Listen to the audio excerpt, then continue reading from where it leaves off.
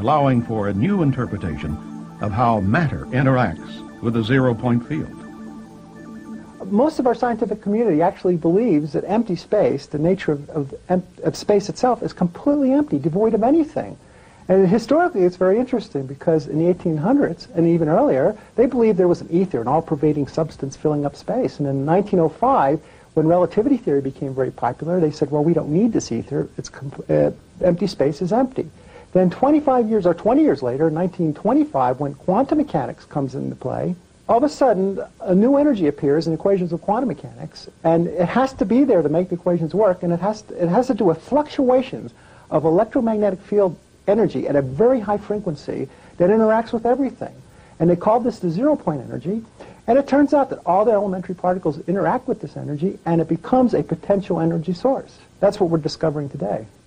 Well, free energy is basically, and another word for it is zero-point energy. It's energy that is contained within the vacuum of space and which is virtually undetectable by any traditional means. In fact, the energy is homogeneous and isotropic, the same everywhere, the same in all directions. And because of that, it's trying to extract it or measure it is sort of like the problem of trying to weigh a beaker of water underneath the surface of the ocean. What do you measure with respect to what? And that's been the physicist's dilemma, and we've gone down one very large cul-de-sac this century. The cul-de-sac meaning that there is no such thing as consciousness. There is no such thing as this zero-point field, or this place from which the energy can come. And the answer now appears to be yes, because theoretical physics and a number of experiments in quantum mechanics show very clearly the existence of this all-pervasive electromagnetic field called the zero-point field. In fact, although skeptics often point to Einstein's theory of relativity, it was Einstein who in 1920 said, "There are weighty arguments to be adduced in favor of the ether hypothesis. To deny the ether is ultimately to assume that empty space has no physical qualities whatsoever. The fundamental facts of mechanics do not harmonize with this view. According to the general theory of relativity, space is endowed with physical qualities. In this sense, therefore, there exists an ether. According to the general theory of relativity, space without ether is unthinkable." The term vacuum has been used in several totally different senses. Some engineers use it to mean you just pump out all the air, and that's called a vacuum, and that's vacuum technology. That's not what we're talking about. We're talking about empty space-time. We know today, for example, the Lamb shift in quantum mechanics showed that this exchange of energy between the vacuum and the charged particles is in fact real and generates real effects. And you can measure it, and he was given the Nobel Prize, Lamb was, for doing that kind of measurement and showing it in the physics literature. So we know it's real. Experimentally it's detected. The Casimir shift, for example, shows clearly that it's there, and it does generate energetic effects in your actual materials. It turns out that in the modern view, the modern quantum mechanical view, if you apply that knowledge that's been gained there, what you find is that the vacuum is fiercely active. It's a fierce energy flux and going in all directions at all times. The energy density of that, as estimated by various physicists, is extremely high.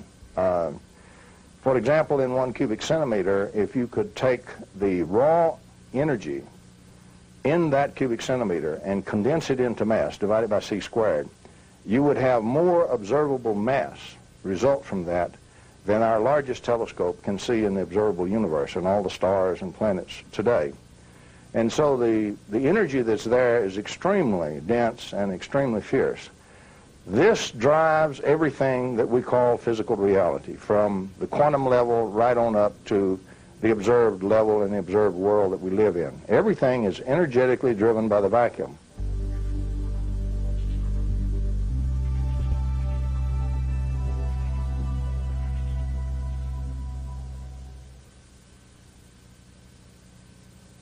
The Sea of Energy in Which the Earth Floats was a revolutionary book written by T. Henry Moray, an electrical engineer and Tesla enthusiast who in the early 20s began working on a device he claimed intercepted radiant energy from outer space. His solid-state detector, the Moray valve, was designed with a complex series of semiconductors, high-voltage capacitors, and transformers hooked up to an antenna and a ground wire. By stimulating the existing oscillations of space energy, his radiant energy device ran for days, putting out 50 kilowatts of electricity. His public demonstrations attracted newspaper coverage and scientists from Bell Laboratories and the Department of Agriculture's Rural Electrification Administration. Although no one could find evidence of fraud, neither could anyone explain how the radiant energy device worked. During the 30s, he developed semiconductors and transistors that were far ahead of their time. Unfortunately, as all too many inventors have suffered, when he refused to sell out to powerful interests, Moray and his family were threatened, shot at, and their laboratory ransacked. Ignored by the U.S. Patent Office, Moray quietly stopped public disclosure of the device after it was destroyed by his assistant, Felix Frazier, a communist sympathizer who was frustrated when Moray declined his repeated offers to take that technology to Russia. Today, Moray's sons, John and Richard, continue to pursue their father's dream. In Europe, Victor Schauberger's vortex experiments during the 1930s resulted in an advanced understanding of how the spiraling motions inherent in all natural systems reverse the effects of entropy. By studying the properties of inwardly spiraling water, he created an implosion generator that concentrated electrical charge.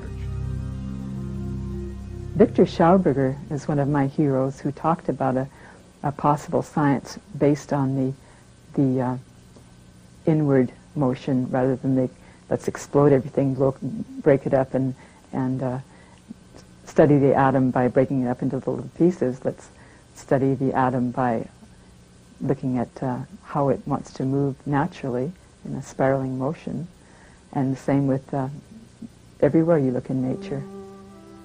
Schauberger's ideas became widely known before World War II when he was coerced to work for the Nazis on exotic discs that resembled flying saucers, as well as his energy generator.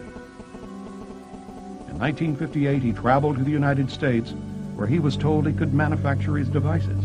But he was duped into signing over all of his rights, and none of his inventions were ever developed.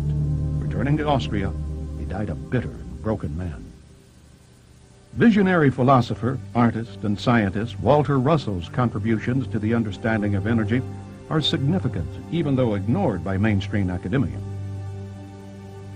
Russell's revised periodical table of the elements, based on a spiral, predicted many unknown elements and isotopes like plutonium and deuterium. His cosmological theories about the mystical nature of reality challenged physicists to think in terms of energy, light, and matter as one substance.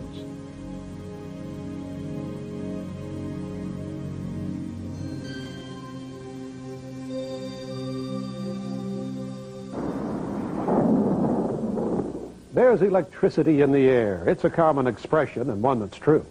Take a comb, run it through your hair on a dry day, and you can get a static shock. Sure, it's electricity, all right, but could it also be tapped to produce sufficient energy we could all use? Benjamin Franklin is credited as being the inventor of the electrostatic motor back in the 1700s, but its power output was modest. The Wimshurst electrostatic generator is a high-voltage mechanism developed in the 1800s, which can be hand or self-started and will produce dramatic sparking while charging Leyden jars. Today, it's used in teaching about electricity, but its practical applications are considered inconsequential. A high-tech variation of the Wimshurst device is the Testatica, or Swiss ML converter. Developed by Paul Baumann of the Maternita community in Switzerland during the 70s, this free energy device is a marvel that has been in operation for more than 20 years, supplying electricity to the small, self-sufficient Christian community. Many technical experts have come away stumped by its excess output. However, because the community feels that the majority of mankind is not ready to be responsible for such unlimited energy, they're keeping the technology under wraps until such time the world is spiritually prepared. Other researchers, like Dr. Oleg Jefamenko, continue to pursue real-world applications for harnessing the electrostatic motor.